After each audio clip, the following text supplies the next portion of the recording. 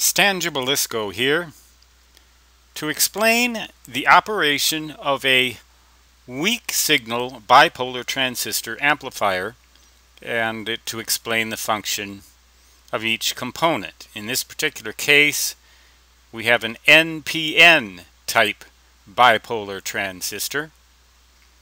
We have a signal input and a signal output, and the purpose of the amplifier, of course, is to take a very weak signal input and make it into a somewhat less weak signal output. It is a low-level amplifier, meaning it's very sensitive and doesn't provide a great deal of output power. An audio preamplifier would be a good way to describe this, but the signal, the AC signal, appears here. Capacitor C2 allows the signal to pass through but blocks direct current so that we don't end up with some kind of a short circuit of the input bias voltages, which are supplied by R2 and R3. R2 and R3 comprise a voltage divider that sets the DC base bias somewhere between 0 and plus 12 volts. C2 prevents that from being upset by whatever is at the input. Sometimes the secondary winding of a transformer, for example, might short that out and reduce this bias to 0. You don't want that. You don't want it to be determined by anything but R2 and R3, a voltage divider.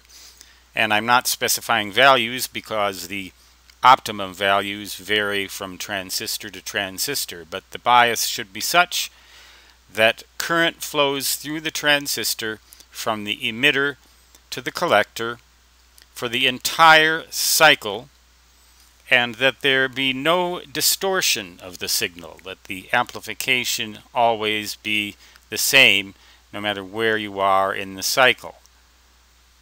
The purpose of resistor R1 is to elevate the emitter above ground for DC, helping to provide this optimum bias along with R2 and R3. The purpose of capacitor C1 is to make sure that the emitter is at ground for signal. This capacitor will allow the signal to pass straight through and therefore should be a relatively large value capacitor. So now we have a transistor that is biased ideally for amplification of the signal, provided that we choose the correct value for R4. You don't want to directly connect this R4 to the plus 12 volts because the power supply is oftentimes has filter capacitors in it that would short the signal to ground. You don't want that. You don't want the signal shorted to ground here. You do want it shorted to ground here. You want it to pass through this capacitor, and you want it to pass through this capacitor. But of course you want to keep it above ground potential for the signal, because R4 will avoid shorting out the signal. Yet it will allow a positive voltage to appear at the collector, and if you choose the value of R4 properly, you can get a stronger or a larger fluctuation in current between the emitter and the collector than you will get between the emitter and the base. That's amplification. But there's a DC component to this signal, and capacitor C3 gets rid of that so that you end up with only AC at the output.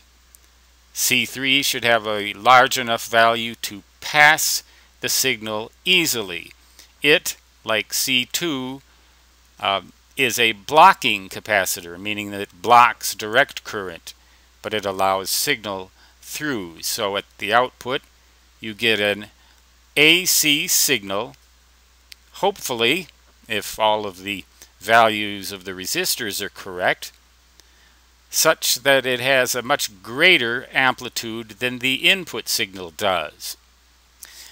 This is a current amplifier because it takes a small current change between the base and the emitter and turns it into a large current fluctuation between the emitter and the collector. But ultimately, it doesn't make a whole lot of difference. What you get is a low voltage, very weak signal, perhaps only a few microvolts peak to peak AC signal here, and maybe several millivolts peak to peak AC signal here. So you are amplifying the voltage of the signal, but the transistor itself is amplifying current changes. Kind of a paradox there. But that is the way that a weak signal bipolar transistor amplifier operates. You may want to compare this circuit with the weak signal FET amplifier that I provide in a video fairly near in the sequence to this one. That amplifies the voltage. The FET amplifies the voltage, but the end result is the same, with one exception.